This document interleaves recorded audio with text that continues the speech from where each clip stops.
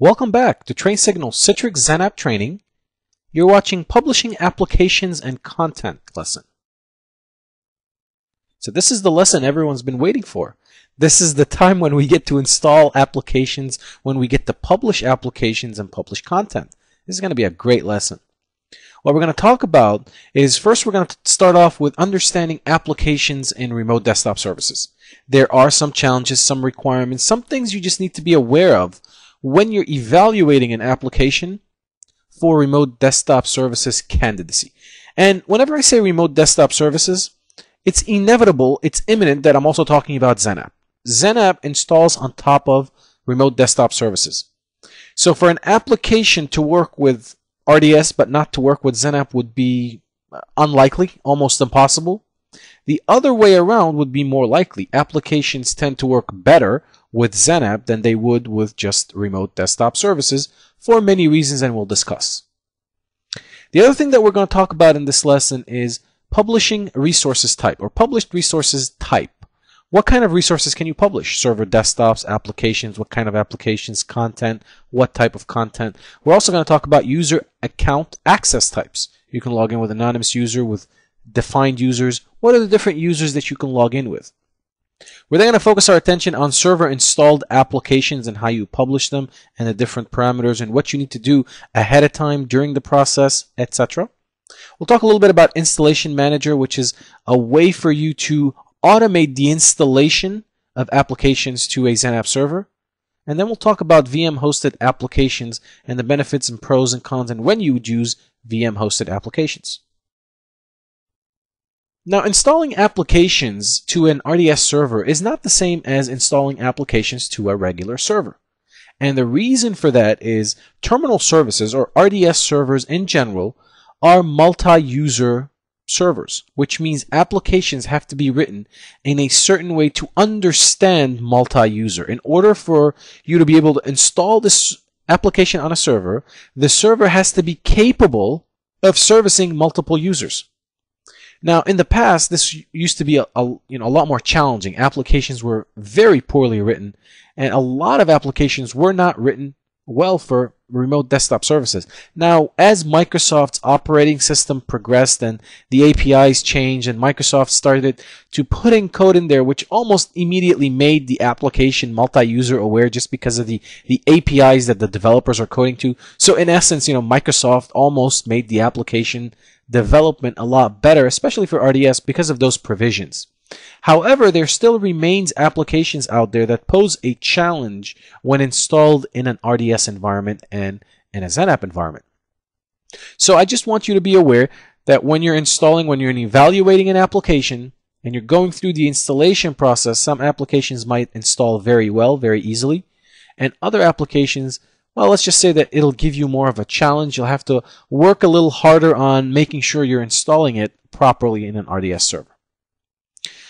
Some other applications that you'll be challenged with are applications that don't know how to create user data isolation, which could potentially pose some kind of a privacy issue for you. So as you're evaluating the application, again, make sure that, if you're going to have 10 sessions on that particular server, that user A's files and data cannot be seen by user B, so that the application knows how to properly isolate user data from one another. That's another thing to take a look at for. Device dependencies. Some application will require that certain physical devices be present through the session in order for the application to function properly. Some applications have a need for USB, for COM, for LPT ports, so on and so forth. Be aware that those applications, you would need to map these devices through the session, and that's where XenApp shines. RDS has a good support for device drivers. XenApp has great support for device drivers, and XenApp, it keeps getting better and better with Citrix. With every release, they support more and more devices. I can't even think of specific devices that aren't supported through a XenApp session. So again, with XenApp servers, now you can support these applications that require device dependencies, but again, pay attention to them as you're evaluating the application. However, the most important thing to look at when you're evaluating an application for candidacy on an RDS server is performance. Sometimes the application is so resource intensive, it's not worth putting on an RDS server. Sometimes the application requires so many resources that you'll end up saying, okay, what am I going to do with this? I'm going to install this whole infrastructure, and I can only put 2 users or 5 users. I was in environments where we had applications where we couldn't put more than 8 users on a particular XenApp server, no matter what we did, no matter how much hardware we threw at that server. The application was poorly written to a point where no matter how much hardware you're throwing at it, it was taking those resources, and the number of users was not going up. This was maybe 6 or 7 years ago with applications, in real estate and so on and so forth, where the hardware wasn't the problem, it was poorly written applications.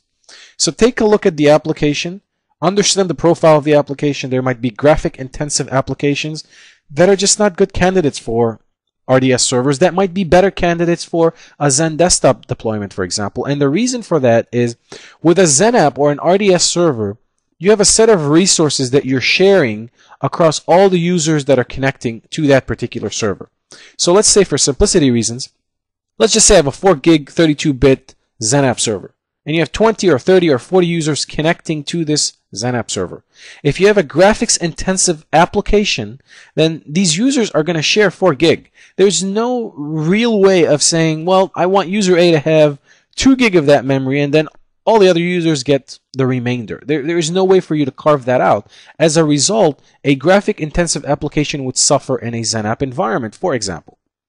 As opposed to if you were to create a Zen desktop virtual machine specifically for that user, well, you're able to customize the performance. You're able to give it more resources on an individualized basis. So you can have user A get 4 gig of memory, whereas user B will get 1 gig of memory. So you get more flexibility. So depending on the application, it might be a good candidate here or there. The other thing to look out for, and I've been talking about this, is multi-user compatible applications.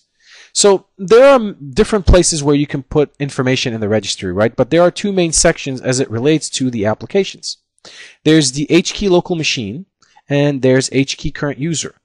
Now, there are certain applications that were poorly written that will store the application data in HKey local machine.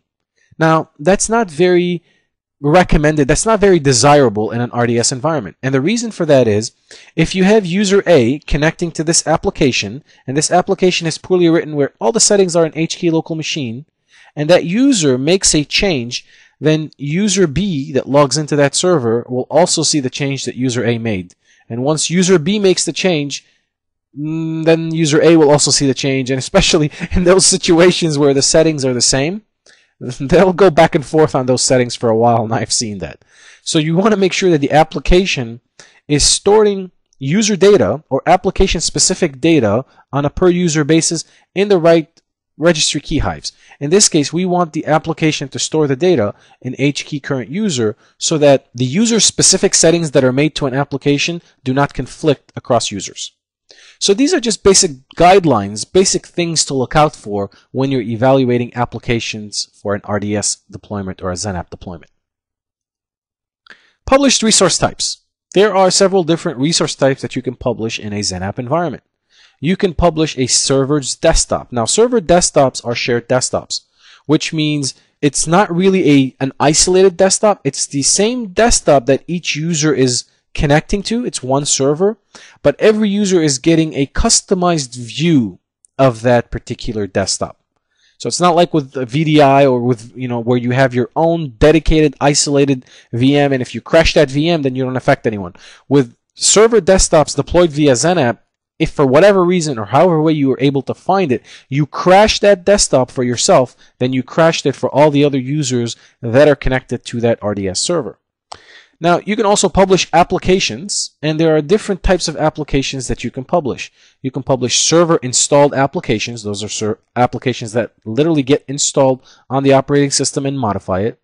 Then you can also stream applications to XenApp. So you can create sort of like an application virtualization package and deliver that to XenApp where the application is layered on the operating system, but it's not really installed on the operating system. You can also deliver streamed applications to client devices where, again, the application isn't installed on the client operating system. It's layered on top of it, but you're using local resources to run that application. So there's a benefit there as well. Now, you can also publish content. You can publish websites, you can publish file on a web server if you needed to, a directory on an FTP server, file, etc., etc. I've listed them all here for you. So different types of contents that you can publish through your XenApp server. You also have different types of user accounts that can get access to published resources. You can get what's known as a configured user account. Now, a configured user account requires a username and a password.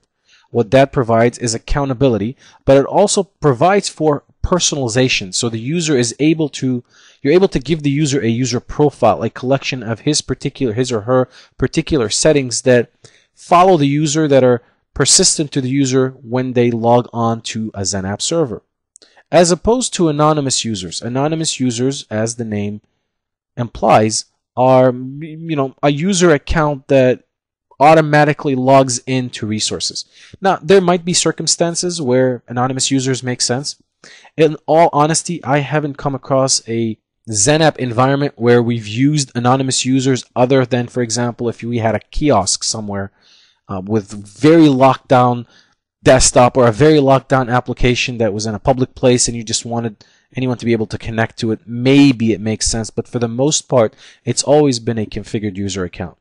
Now, you should note that during the installation of XenApp, there are 15 local user accounts, local anonymous user accounts that are created on the XenApp server, and I'll show you that when we get into the GUI, that have guest access. Now, as part of best practices, I tend to always delete those 15 accounts immediately. That's some of the post-installation XenApp things that we'll talk about later that I always do. Delete the 15 local user accounts as a security good practice. Now, what about server installed applications? Installing applications onto a XenApp server is not the same as installing applications onto a regular Windows 2008 R2 server. On a Windows 2008 R2 server, you would just take the executable of an application, double-click on it, and run it. Take Office, for example. You can run Office simply by putting the CD, double-click the auto run, go through the installation. Well, it's not the same with RDS. Now, keep in mind, we've been saying that RDS is a multi-user server.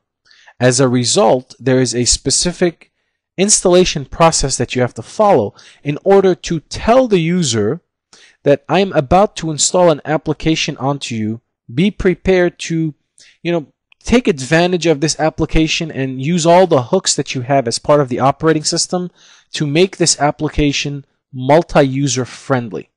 Now, there are different places within XenApp where you can go to properly install an application. The easiest, which I'll show you when we get into the GUI, is to go to Control Panel. There's an icon or an application there called Install Applications on a Remote Desktop Server. Once you double-click on that, it'll bring up a wizard, and I'll take you through that. You'll install the application that way. That's one way of doing it, through a GUI. Very easy, very simple. Another way of doing it is through the command line. So using install applications on a remote desktop server basically puts the RDS server in the right mode to accept applications. Now, you can do that from a GUI, or you can do that from a command line by invoking the command change user /install. Change user /install puts the XenApp server into install mode. This mode basically tells the server, I'm about to install an application onto you. Now, it goes without saying, when you're installing an application onto a XenApp server, no user should be logged onto that server because it will affect the registry hives that would need to be populated for multi-user compatibility. It might affect some of the current current user because they're open hives if the user is still connected. So you want to make sure there are no users on the server when you're doing this install in order to get the best, smoothest install possible. Now, once the installation is complete, you can do one of two things. You can restart the server, and by restarting the server, you're putting that server back into execute mode, or you can manually put the server back into execute mode when you're done with the installation by invoking the command change user /execute. Now, you should also be aware that there are certain applications that require a mid-install reboot, which means you install the application and it'll tell you, I need to reboot before I can continue the install of the application. Now, what happens in this case? You have your server in install mode, and the GUI reboots it automatically. Now it's in execute mode, and the installation is continuing. Well, that kind of contradicts what we've been saying. Server has to always be in install mode when you're installing that application. So what you would do for mid-install reboots, and we'll talk about that a little more extensively in the GUI, is typically these applications will populate either the run or the run once hive within the registry, so that the next time the application comes up, or the next time the operating system comes up, the installation continues. What you want to do is clear the registry key in the run once command, so that when the operating system reboots, the application doesn't automatically try to continue the installation. Once the OS reboots, put the OS back into install mode, and then manually run the command that was in the run once registry hive. And I'll show you, we'll talk about that a little more extensively when we get into the GUI. Now, another thing to pay attention to that could be very, very useful in your XenApp installation, or RDS installation for that matter, Microsoft makes available an RDS application analyzer. So while you can manually try to install applications, and you could try to figure out if these applications are good candidates to be installed on XenApp or RDS server, you can also use the RDS application analyzer, which will run certain tests against the executable or the MSI of that particular application and tell you if this application is a good candidate for installation on an RDS server, and if it's not a good candidate, if the tool can find a particular fix that you can use to make this application work in RDS. So the tool not only tells you if it'll work or not, it'll also suggest certain fixes if they're available. If the application is aware of certain fixes, it'll make those recommendations so that you can have a smoother install of this application on an RDS box. VM hosted applications. This is really cool. Up until recently, there was applications that just didn't install on server platforms. So you had applications that would require a guest operating system that only worked on Windows XP, for example, or Windows 7, or Windows 95, I don't know, but they needed a guest operating system. That same application, even though the kernel between Windows XP and Windows 2003 is extremely similar, that application would still not install. This posed a dilemma because now you had to maintain Windows XP machines to provide access to these applications. So what Citrix did with XenApp 6 is now you can have a Windows XP machine and you can publish an application from that Windows XP machine to users. Now here's the caveat, here's the catch. Windows XP is not a terminal server. So while you can publish an application from Windows XP, only one user at a time can access that application. So if you have an application and you needed to give 10 users concurrent access to it, you would need 10 instances, 10 VDI instances of Windows XP, and you publish the application through them. Now the question is, why wouldn't you use Xen Desktop? Now, well, that's a good question, but if you don't have a Xen Desktop infrastructure and your use case is limited or small, then it might not be worth deploying a Xen Desktop infrastructure just to be able to get this functionality, and it would make more sense to use VM hosted applications and create those VMs, publish them through XenApp, rather than deploy an entire infrastructure just for 10 users. Now with regards to VM hosted applications, the components needed are a desktop delivery controller, otherwise known as a DDC, and the two management consoles that you'll need are VM hosted apps console and the delivery services console. And you also need the virtual desktop agent. The VDA is that particular software that gets installed on the Windows XP, for example, instance itself, that allows it to communicate with a desktop delivery controller. Now, for those of you that know Xen Desktop, you're probably saying, well, Eli, you know, if we're going to do all of this, we might as well just deploy Xen Desktop, because we're 60% there. We're already deploying the desktop delivery controller and we're deploying the virtual desktop agent. So that's true, but again, you'll have to weigh the differences when it's time to do this, whether or not it's worth investing in all of that time and effort in order to make the environment Xen Desktop ready, or just do it for a limited number of users. All right, let's switch over to the demo and start doing things. On our XenApp server, we've downloaded WinRAR, and we're going to use that as a demo application to showcase how we're going to install and publish applications through XenApp. So in order to install WinRAR, you can't just double click on it. This is not a normal Windows 2008 R2 server. You can't just double click on it in an RDS server as we talked about in the presentation. So what you would have to do is one of two things. You can always go to Control Panel, and there is a GUI interface that allows you to properly install applications on remote desktop services. So what I want to do here is change the categories so I can see it better. And there you go. Now you have install application on remote desktop. So if I click on that, it's going to start a GUI, or it's going to start a wizard here. If I go through, click next, and you'll notice that it's also already explaining what is RD install mode. So what it's doing now is it's putting the server in install mode. So if I click on browse and I find the executable on my desktop, this would be one of the correct ways of installing WinRAR on my particular RDS server. So I'm going to change here the programs to all files. If I select that, if I click on open and go through with the installation, then it will properly put the server into install mode, install the application, then when it's done, it will put the server back into execute mode. Now this is one of the reasons, or this is one of the ways. Now let's go ahead and install it using this particular application. Now it put it into install mode, and then it automatically initiated the wizard that allows you to install the application. Notice it's still open in the background. I'm going to go ahead and install it. We're not going to do anything specific or special here. We're just going to accept all the defaults for this application. Now once it's installed, you're going to click on finish, and voila. The server is now back into execute mode. Now what is the other way of putting the server back into execute mode? You are correct. It would be to reboot that particular server. Now what is another way of putting the server into install mode? Well, so the other way would be to open up a command prompt and type change user /install. This properly puts the server into install mode. Once it's in install mode, go ahead and double click on it at this point. The normal way you would, it would go through the whole process. Once it's installed, once it's done, once you're ready to put it back into execute mode, again, it's either you're rebooting the server or you're putting a /execute after change user, and it puts the server back into execute mode at this point. Now again, and I want to stress this, it goes without saying that when you're doing all of this, the server should not have any users that are connected to it. That is very important. Now we also talked about applications that require a mid-install reboot.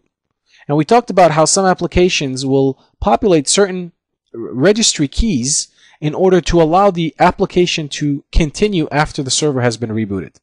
So what you want to do for these applications, let's just assume that for whatever reason, WinRAR needed a mid-install reboot. So you installed portions of the application, got to the point that said, I can't continue, I need a reboot. If you reboot it, the server is back into execute mode, and the server or the application is going to kick in and start installing automatically. You don't want that. You want to stop that. Now, the way to stop that is to go into the registry key where the application places that statement or puts a statement which instructs it to restart the installation process when the OS reboots. And typically, if we go to start run here, let's go ahead and open the registry, go into regedit. If you go to HKey local machine, we're going to go to software, and then we're going to go to Microsoft. We're going to go to Windows.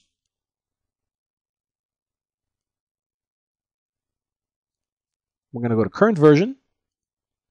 And we're going to drag down to where it says run and run once.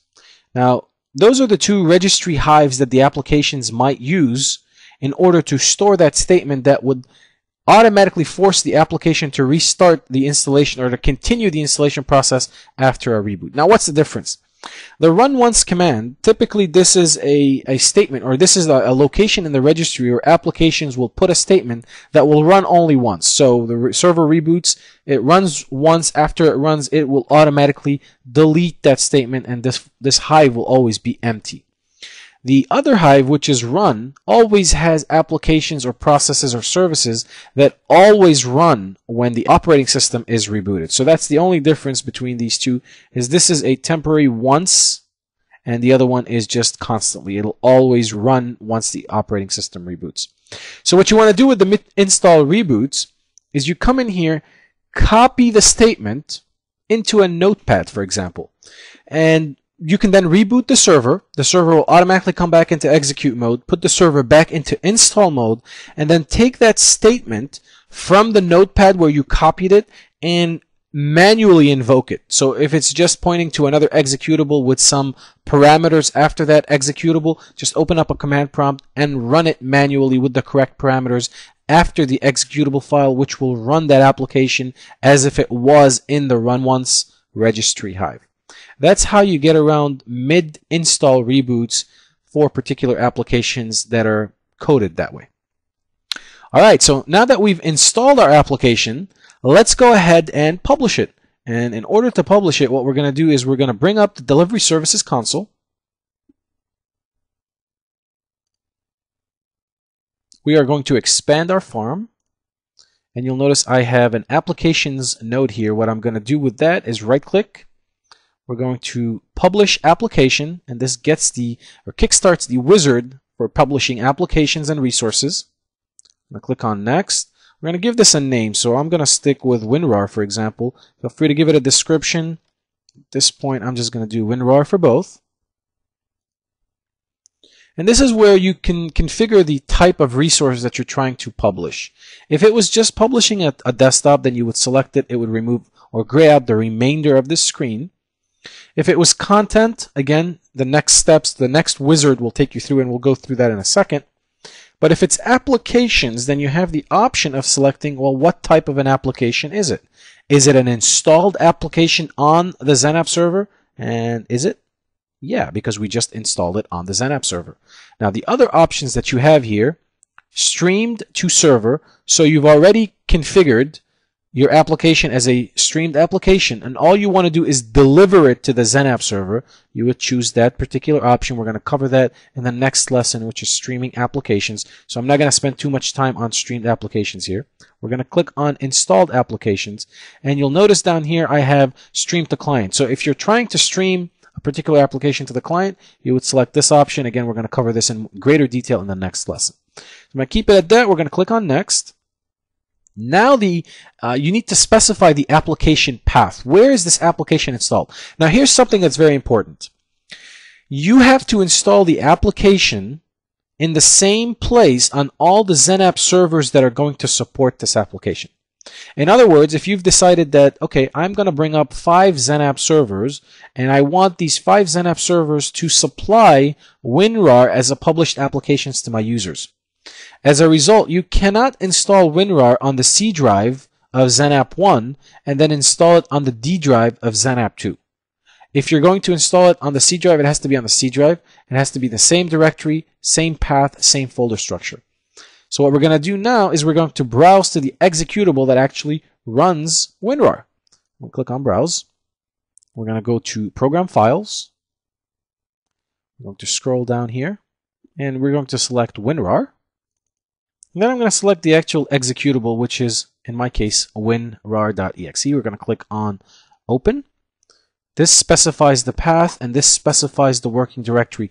These have to match on every XenApp server. That's very important. Once you're ready, you're going to click on Next. At this point, you're going to select the servers that are going to participate in servicing this application. So if this application was to be spread over a number of servers, this is where you would choose that. We're going to click on Add.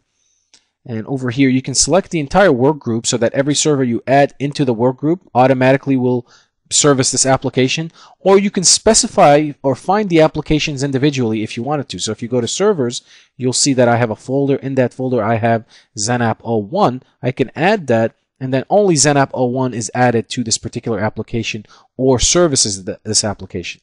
However, what I want to do is select the entire work group, and my work group is called CRM servers. So now every time I add a new server into CRM servers work groups, it will automatically be part of the servers that are servicing this particular application. Click on OK, and click on Next. And here's where you can specify which users are going to have access to this application. Again, if you select Allow Anonymous Users, then you don't have to select anything because you already have 15 user accounts that are created by default during the installation of XenApp. Whereas if you select Allow Only Configured Users, then you have to go in and specify which users you want to give access to. So let's say I go into ncom.local. It's going to prompt me to authenticate to the domain. I have a container called Citrix, and in that container I have users, and let's go ahead and deploy this to the read-only users. This is a global group that I want to publish this application to. This is, again, we've covered this before, this is a way for you to select the users that you want to configure on a particular XenApp server. We've done that with the administrators. If you select operating system selector, this will bring up the local browser, so it'll bring up the local users that are available on this particular computer, and you can do that way. So we don't want to select any local user groups at this point. I'm going to stick with the domain. We're going to click on next. Here you're able to customize some of the application settings. Now I don't want to go through this at this point because we're going to go into the properties of the applications and we're going to go through all of it. However, if you wanted to change the icon that is displayed to the users for this particular application, you can always click on change icon, point to a different path if you wanted to, or select some of the icons that are readily available to you. So you can always choose the icon that is displayed to the users. Once we talk in the next lessons about how you deliver the applications to XenApp clients or the XenApp plugins, this is basically a way for you to customize. If you're delivering the applications to the start menu, do you want to organize Citrix applications in a folder on the start menu of every user? Do you want to put them on the desktop? This allows you to tweak how this particular icon is delivered from a user device perspective. We're going to keep all these at defaults at this time, and we're going to click on next. You can select to create the application, but you might, in some cases, you don't want to necessarily make it available right away, so you can create it but disable the application, or you can configure advanced application settings now. I don't want to do either, so I'm going to click on finish because I just wanted to publish the application at this point. And as you can see, the application is now published and it's available. So again, you can create folders here and organize the applications the way you want. So if you had, a particular application that maybe has a lot of databases, you can always create a folder and group those applications that are of similar types. If you're publishing the Microsoft Office suite, Word, Excel, PowerPoint, you can create a Microsoft Office folder. Now keep in mind, the organization that you do here, the folders that you create here, are not the same folders that the user is going to see when they connect through the Citrix receiver or the plugin, the online plugin or the offline plugin. Those are configured somewhere else, and we're going to talk about those. Now, once you've published an application, you can always modify the properties of that application in order to further tweak it. So let's see what else we can do with this published application. I'm going to go ahead and right-click on it, and then we're going to drag down to Application Properties.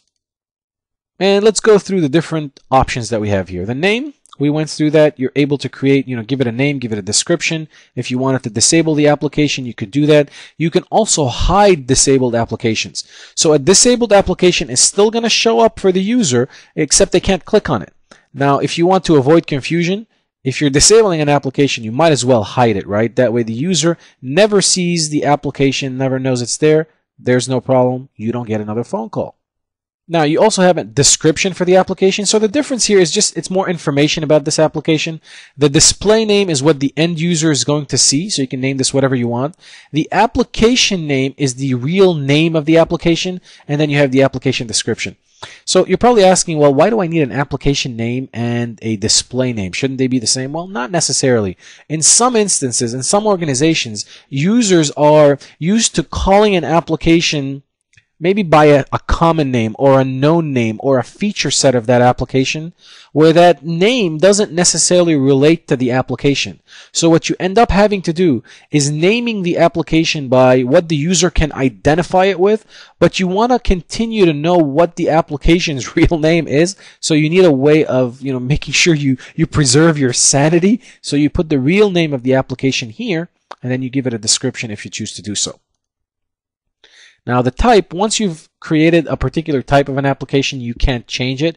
You'd have to delete the application and then re-add it, republish it. Now keep in mind, when you delete the application from the delivery services console, that doesn't uninstall it. You're just logically removing that particular object from your XenApp farm, and you'd have to go through the publishing process all over again. You can change the location of where the server or where the executable is, so that's where you can do that. You can change, add, remove which servers are supporting this application. You can change which users have access to this application. You can configure user groups, or you can configure users individually here. And then you can control the shortcut presentation. Now, I'm not going to spend too much time on this because in later lessons, we're going to spend significant time talking about the online plugins and the different plugins that Citrix has to offer. But I just want to make sure I cover it in general. So this is where you can control what the icon looks like from the user's perspective. Now, when we start talking about the different plugins that the user can install on a Windows machine or a Mac or any of their devices, these plugins have an interface. Now, you can deliver the applications, the published applications, to the interface on the Citrix plugin. And if you do that, this is where you can come in and specify how you want to organize these applications. So if on the online plugin you wanted to organize a user's published content into folders, then you can come here and say, for example, I want to do this as part of Citrix /tools, so that WinRAR will show up on the online plugin, for example, or the Citrix receiver inside of a folder called Citrix /tools.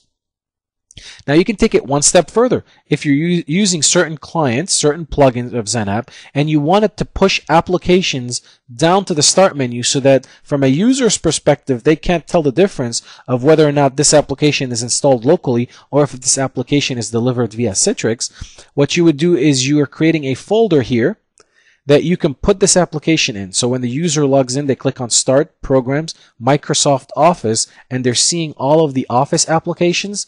They don't know if it's installed on Citrix or if it's installed locally until they actually launch it and they'll see the session trying to connect. But otherwise, from a user perspective, it looks the same. Now, if you also want, and obviously you can specify the folder here, / whatever you want.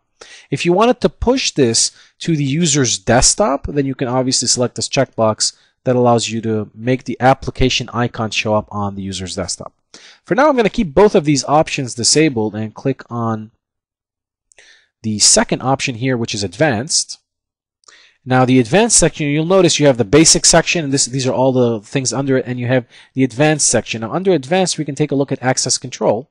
Now, at this screen, you can configure certain criteria which would allow users, based on a set of circumstances, to connect to an application. So what you're doing here is you're basically saying, I am allowing connections made through Access Gateway to connect to this published application. Now, if I uncheck this, what you're basically saying is that anyone connecting from outside of my network, I don't want them to be able to launch this published application.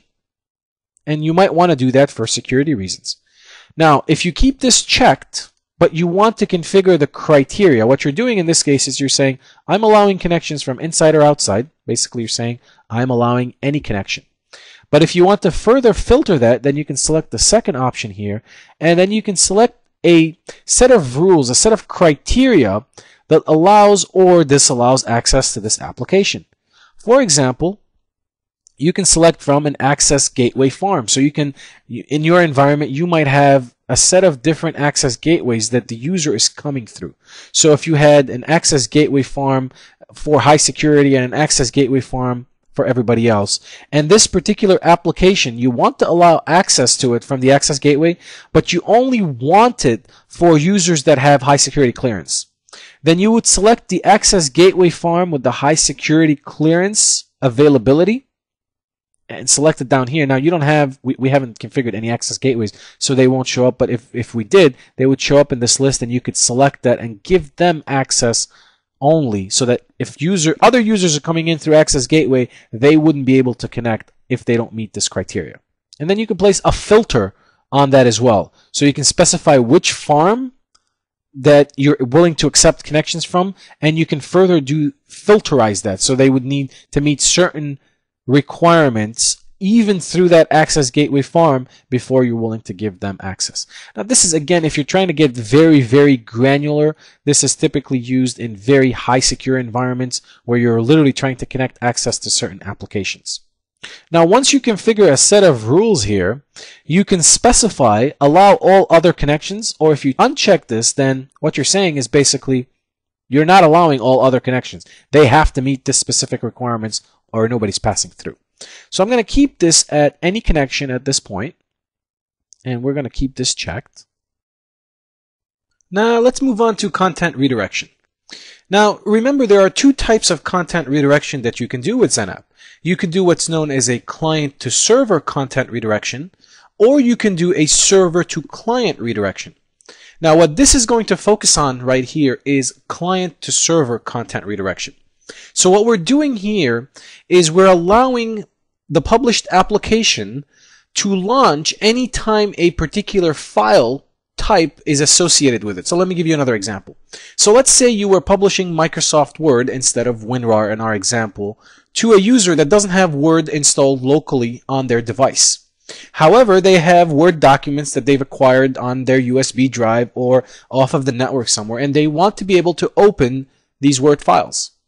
Now, if you configure content redirection here to allow for .doc and .docs, then as soon as that user double clicks on that particular file type, it's going to use the published application Word to launch that file and give the user access to it. Now that's beautiful, because now you can give your users devices that don't have applications on them, but their files still function. Now there's an extra step to get this to work, which I'll show you as soon as we're out of this wizard. So as soon as you click on show all available file types for this application, it's going to enumerate here, and you can select which file types you want to associate with this application. Now the way this works is as soon as the user authenticates on their device to the online plugin, the online plugin is going to enumerate all the file types available through the published applications, and it's going to load those file types inside of the registry of that particular user. And that's how the operating system understands that, look, if you have a .doc file, I want you to associate that .doc file with the published application Word. It's really cool. I'll show you how to do that in just a second here.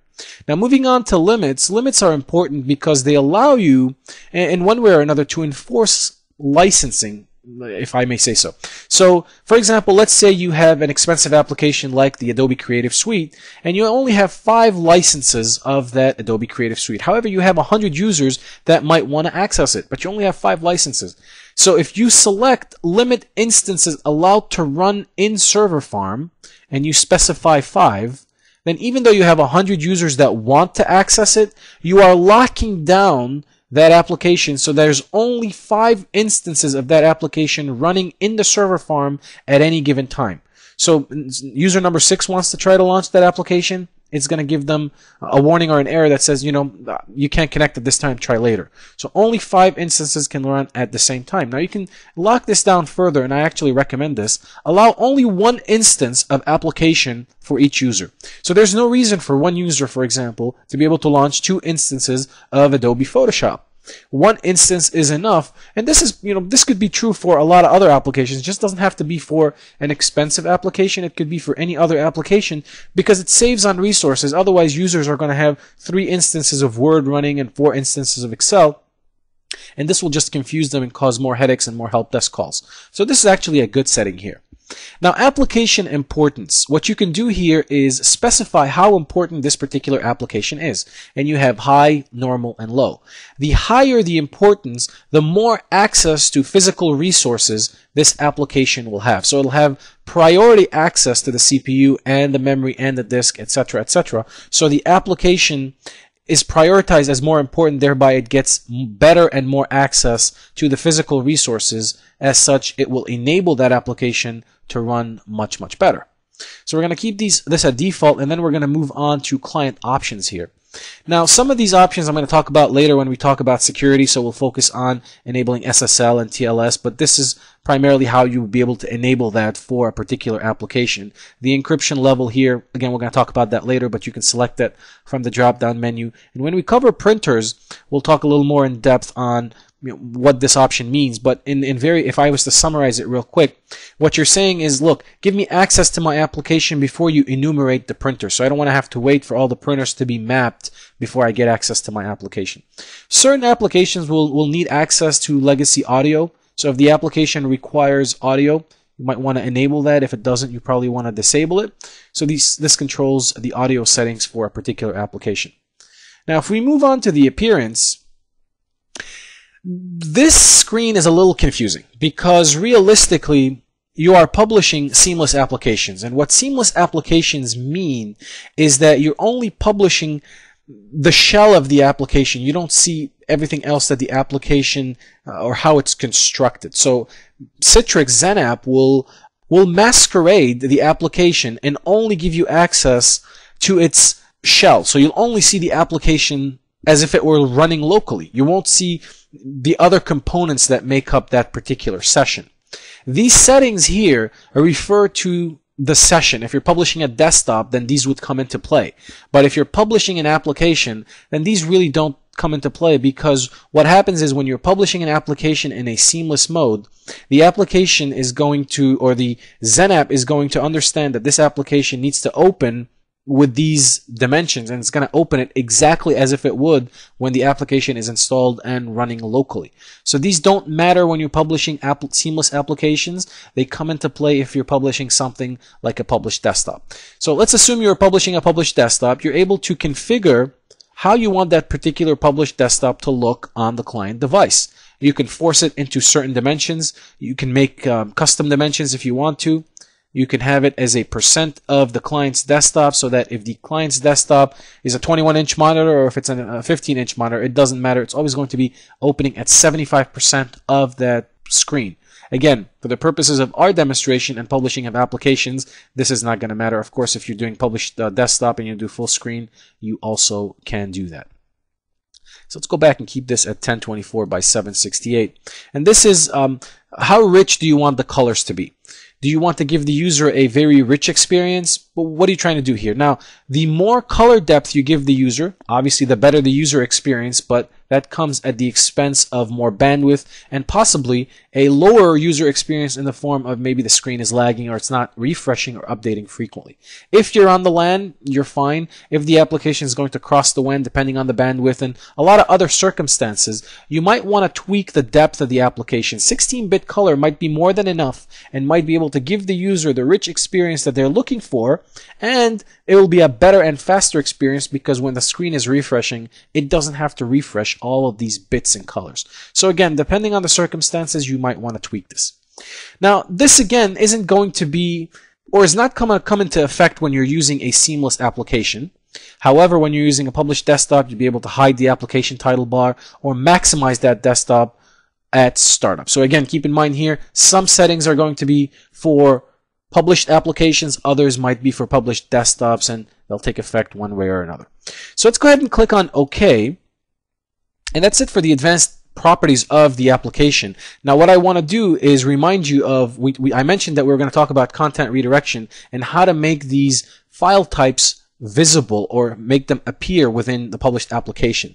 Now it's a little hidden, so what I want to do here is I want to expand servers, and I want to expand the folder that we have it in. Right click on our XA01 server, go down to other tasks, and you'll notice here that it says update file types from registry. So as soon as I click on this, what it's going to do is it's going to take all the file types that are available in the registry and it's going to load them up into the published application. So if I select that and then we go back into the application here, right click on WinRAR, and let's go back into application properties and let's go to content redirection. Let's go ahead and check this box and see what happens. And voila. Now you have access to all the file types that could potentially be associated with this application. Now you can select all, you can select some of them, whatever you choose to do here. And you can scroll and see whichever ones you want to unselect, for example, or deselect, etc., etc. Now what happens is, for example, you've selected RAR. Any RAR file, any .zip file, any of these extensions that are available, or any files that the user has on their device that doesn't have an associated application, even if the application isn't installed, they will automatically launch with WinRAR. So this makes it significantly easier now to extend access or extend support to these files that you typically couldn't if there wasn't a supported application installed on the local device. I'm going to go ahead and click OK to get out of here. All right, so let's go ahead and publish content now. So I'm going to go through the same process. We're going to right-click Applications. We're going to click on Publish Application. We're going to get the wizard started. And this time we're going to publish CNN to our users. We're going to click on Next, and we're going to select Content this time for the application or the publishing type. And the way to specify now, when we were talking during the presentation, I told you that there's a number of content types that you can publish. You can publish websites, you can publish files, you can publish folders, you can publish a lot of things. You can publish FTP files and FTP servers. So you can publish a lot of things through content. And the way to specify what you're trying to publish is, if you do a // that means you are publishing something via a UNC path to a file. If you're publishing, like me, CNN, that means you're publishing a web page. You have to specify the way to tell it that this is a web page is with HTTP or HTTPS. That is the trigger which tells it this is a website. You couldn't use www.cnn.com only. It would give you a warning. So by specifying HTTP, then you're telling it that I'm publishing a web content type. Now, if you wanted to publish files or any other thing on the network, you can click on Browse and browse to this particular files. In this example, we're just going to publish a website. And this might be a good idea of how to use anonymous users. Maybe you just want to publish this to everyone and you don't really need them to log in because you're not tracking who's going to CNN.com. You might publish it via anonymous users. So just for the purposes of this example, I don't recommend this, but just for the purposes of this example and going through the wizard a little quicker, we're going to select anonymous users. This is the icon that it's giving now to Internet Explorer. I'm going to keep all of these at defaults. I'm going to click on Next. You can disable it if you choose to do so. Otherwise, you can click on Finish, and voila. Now you have this configured with anonymous users. Now, if you wanted to change that, again, right-click on it, come down here to Advanced Properties, and you can click on Users. And let's go ahead and configure this with our users just for consistency's sake.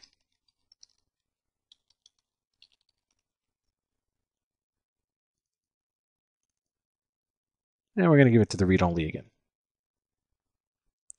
Click on OK, and bada bing, bada bong, you're done. Now, one final thing to publish, just so we have all of them. We're going to right-click again, go to Published Applications. We're going to click on Next, and this time we are going to publish the Community Desktop. This is a shared desktop that you give to all of your users that need it, and that has a bunch of applications on that particular desktop. To do that, we're going to select on Server Desktop, click on Next. Which servers do you want to give this access to? I'm going to select this particular work group. We're going to go through the same exercise here. We're going to go through Encom, and we're going to authenticate. Go to Citrix. And let's give it to Help Desk this time. We're going to give them a little more access. I'm going to keep everything at default. This is the icon. I'm fine with that. And voila.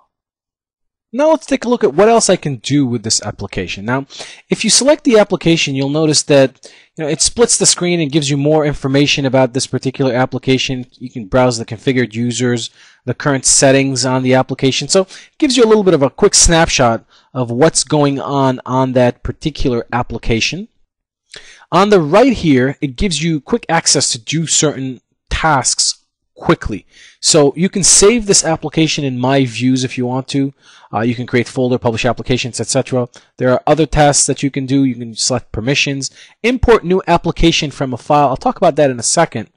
But you can also disable the application if you wanted to put it into maintenance. You can duplicate the application. Now, duplicating the application sometimes is an easier way of, if you're installing or if you're publishing a lot of applications, you don't always want to go through the wizard and configure the same settings. If the application is going to have most of the same settings as an application that's already published, so for example, if you're publishing another application that the same users that use WinRAR and the same servers that WinRAR is installed on are going to be on, then what you could do is you might as well duplicate WinRAR and then modify the application properties of the copy, change the name, change the path to the executable, and you're done. You don't have to configure the servers again. You don't have to configure the users again. So it's just a shortcut to save you a little bit of time on how to get things done quicker.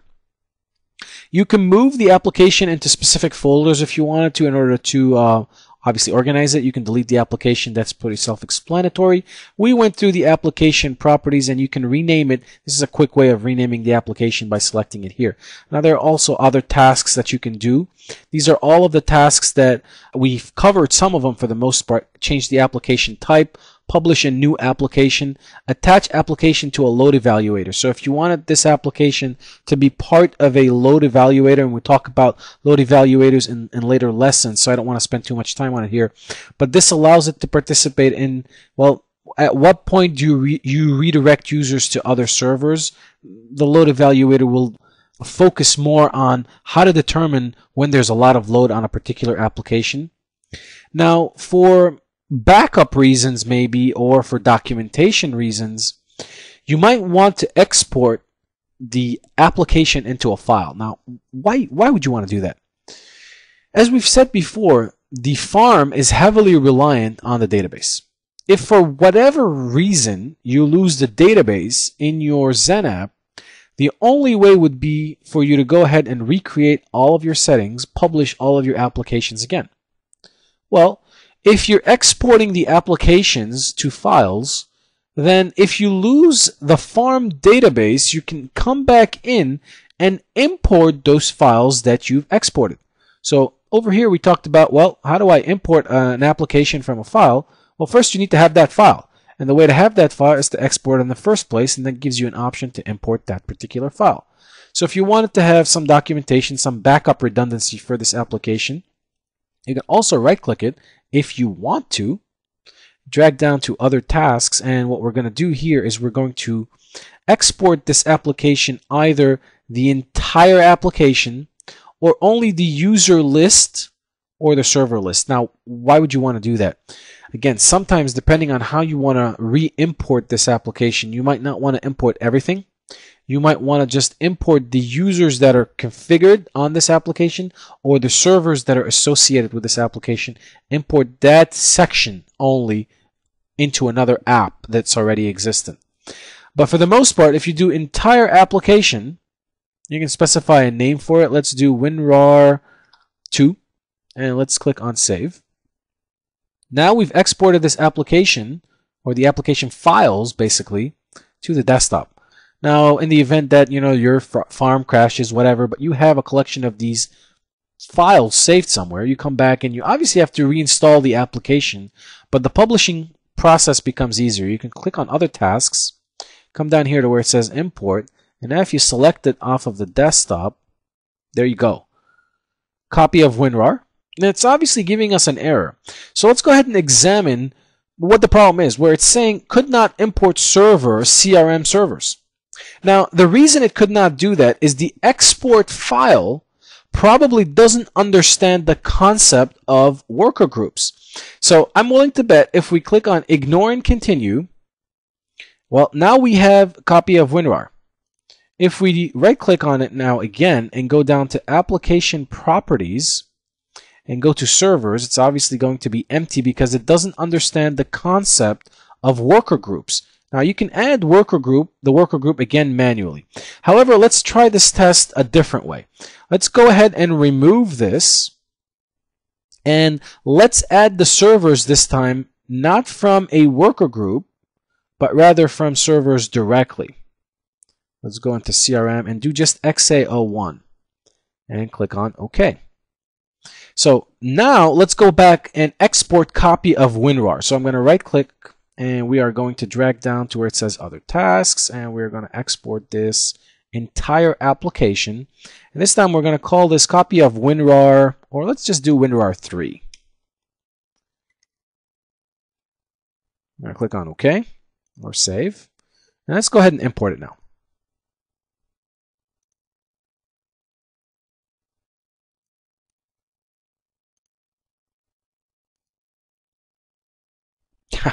There you go. This time it imported it. Now, why is that? Now, if I told you this was a bug, would you guys believe me? Because this is. So what's happening here is when you're exporting, typically when Citrix put this functionality in, the export process didn't account for worker groups. The concept of worker groups didn't exist prior to XenApp 6. So some of the functionality doesn't understand worker group. So when you went to re-import that application, it showed nothing in the servers group because it didn't understand worker group. So pay attention to what happens here, and you can notice that you can't even export a worker group. It's not even an option for you to export it. Now, the other option here is refresh user data. What happens is sometimes you're looking at an application and you're looking at the usage and you're seeing all of the users connected to this application, but you want a more updated list of users that are connected or more updated metrics on this particular application. So what you can do is just refresh the data on this application, and then you're viewing the most up-to-date information available to you. So now that we've created all of these applications, what I want to do is clean them up a little bit. So we're going to start by deleting these applications, making our farm clean again. So we're just going to use the delete button here. And you could most certainly select more than one application at a time and delete it. I'm just being a little lazy. And great job, Eli. You deleted the desktop as well, but that's okay. We'll probably recreate it again during the course. Now, the last thing I want to talk about here is when we're going through the publishing wizard, I told you we would, at the end, I'm going to show you how you can enable the policy for server-to-client redirection of content. So let's go ahead and select policies. And we're going to select user policies here. And let's go ahead and open our unfiltered policy. We're going to just do an edit on it. And we're going to click on next. Now we're going to select file redirection. You see here where it says host to client redirection. What I want to do is I want to click on edit. And now we have that enabled by default because when we were going through the Citrix policies, we enabled that. However, this would technically might not be enabled, so you probably want to come in here and enable it. Now you'll notice down here it's telling you what types of content you can redirect so that if you're publishing them and the user actually clicks on them, it won't open at the server level, it'll redirect to local resources. So for example, anything with Hypertext Transfer Protocol HTTP would be open locally. Secure HTTP, the same thing. Real Player and QuickTime. Legacy Real Players. Microsoft Media Format, etc., etc. So these are the types. Every time if you publish them and the user clicks on them, it won't open at the server. It'll redirect to the client. We'll click on OK here. Since we haven't made any changes, I'm not going to save it. But I just wanted to show you where in the policies, just in case that lesson wasn't gruesome enough, where in the policies you can go to enable that. All right, I'm going to switch back now to our presentation so that we can recap what we've learned. Is it safe to assume you guys enjoyed this lesson? I sure did. This is one of my favorite lessons to record. All right, so let's recap what we learned. We started off by talking about the need to understand the applications in RDS. How certain applications might not be good candidates in RDS because of performance reasons, maybe because of privacy reasons, maybe because the application wasn't built or configured for multi-user and it stores the application settings in HKey local machine, which would confuse the application because each user that's logging on can manipulate the changes and the others will see those changes. Maybe some of the applications pose an installation problem, so during the installation it's not going to go very smoothly and you have to tweak and turn in order to get the application to install properly.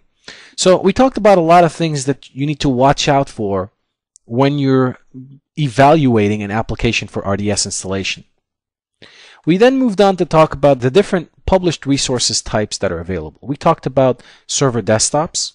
We talked about applications and how you have streamed applications to XenApp, streamed applications to clients, how you have published applications which are installed applications on the actual XenApp server. We talked about the different user account access types and how you have configured and defined users that need a username and password and which you're able to create user profiles against, as opposed to anonymous users, which are automatically configured and created during the installation of XenApp. There's 15 of them. They're given guest access and some of their use cases. We then moved on to talk about server installed applications. How you need to take good care when you're installing an application on a XenApp server, and it's not just as simple as double clicking an executable and going through the installation. You have to either use the install applications on remote desktop services wizard through control panel, or invoke command line change user /install to install the application and then put it back into execute mode, either via a reboot or change user /execute. We talked about mid-install reboots and how you can get around some of these. We talked about the need for users not to be logged on to a XenApp server when you're doing the installation. Now, with regards to Installation Manager is it's like SMS or System Center Configuration Manager, where it's a packaging tool that allows you to package these applications and deliver them to a XenApp server for installation. So it's like publishing an application in an automated fashion. Now, Citrix hasn't been putting a lot of emphasis on this type of application deployment to XenApp servers. They've been focusing more on streaming the applications to XenApp server. And this tool, we didn't demo the tool just because it's a little outside of the scope and there's not a lot of highlight on it. So there was no really need to go through the complicated process of using Installation Manager.